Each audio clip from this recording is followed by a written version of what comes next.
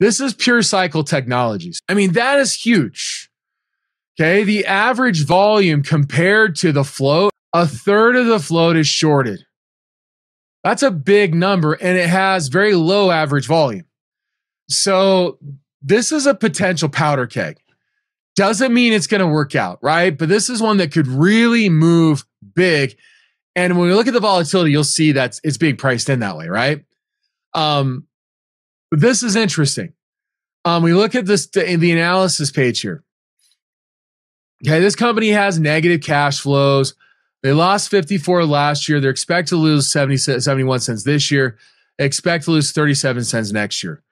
You look down here at the EPS trend. There's been some big cuts in terms of earnings outlook for next year from 23 to 37 recently, from 32 to 37, which is greater than 10%.